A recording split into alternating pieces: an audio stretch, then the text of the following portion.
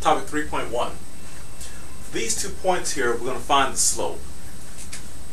So the slope formula uses y2 minus y1 and x2 minus x1. These are my y's here. This means we're going to keep this y the same, but this y we're going to change. So we're going to keep and change.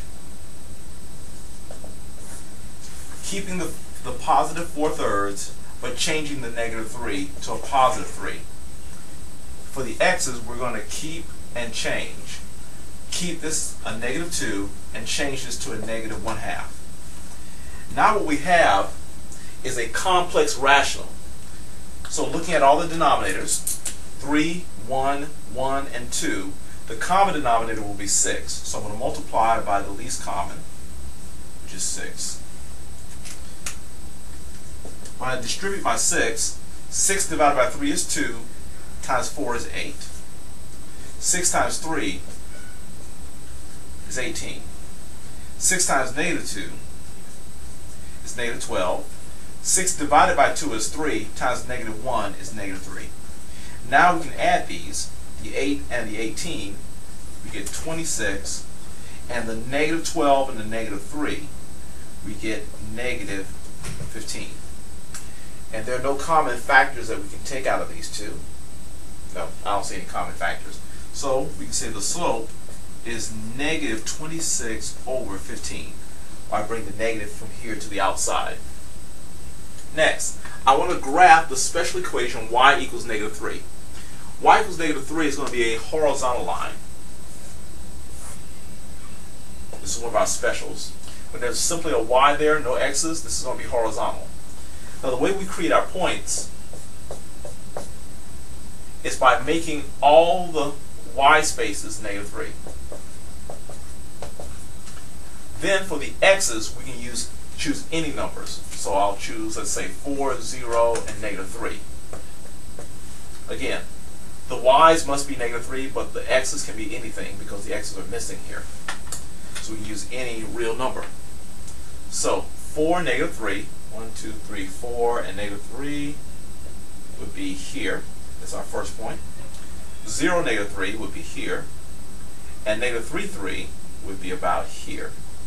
And it does indeed make a horizontal line.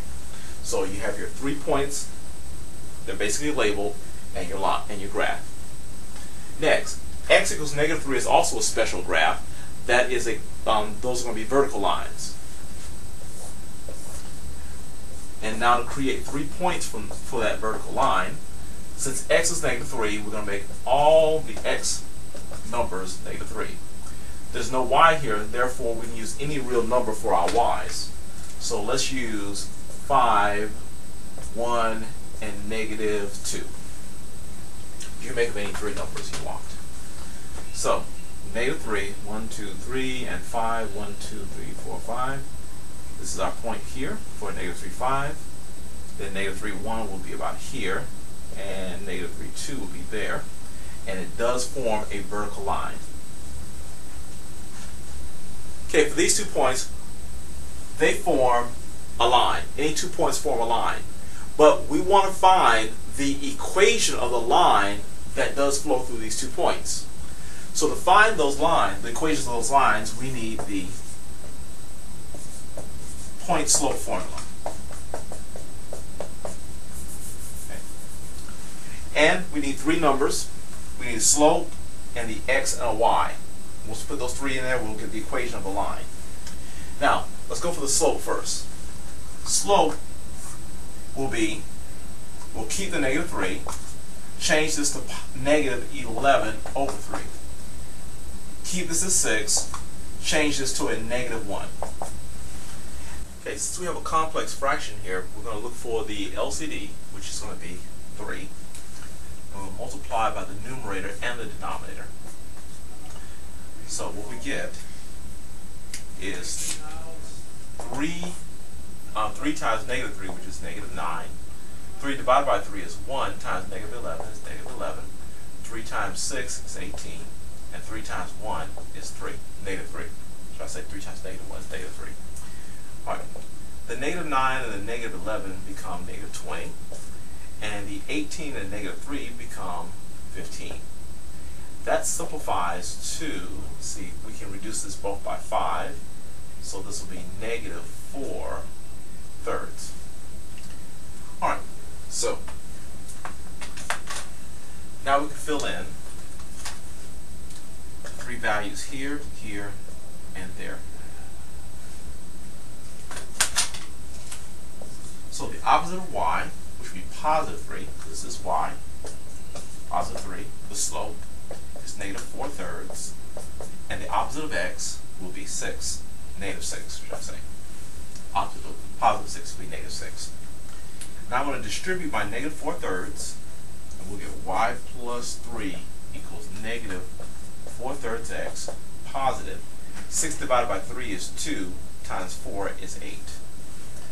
And then I'm going to subtract my 3 from both sides, and this gives me y equals negative 4/3 x plus 5. And that's the linear equation that goes through these 2 points. Okay, let's find the linear equation that goes through those 2 points. And to find linear equations, we need y minus y1 equals m times x minus x1. Okay. Now, we need to find the slope, and then the x and the y, we'll put those in. So, slope first. Slope will be made from this y right here, so this will stay the same. We'll keep the negative 5 halves and change the positive 1 to negative 1. We'll keep this as 1/2 and change this to a negative 5/3. Okay. Now, we have denominators of 2, 1, 2, and 3. The least common denominator will be 6. The least common multiple will be 6. So everything gets multiplied by 6. And my slope will be now 6 divided by 2 is 3 times negative 5. It's negative 15. 6 times negative 1 is negative 6. 6 divided by 2 is 3 times 1 is 3. 6 divided by 3 is 2 times negative 5 is negative 10. So we get negative 21 all over negative 7. This simplifies to a 3. So we have a slope of 3. Now, the opposite of y, let's see, let's use this right here. There's the y. And let me use this one down here. The opposite of y here will be negative 1. The slope is 3. And the opposite of x is this guy right here, which will be negative 5/3. Distributing my 3, I get 3x, and I get negative 5. From there, I'm going to add 1 to both sides, and we get y equals 3x, let's see, minus 4. And this is the linear equation that goes through these 2 points right here.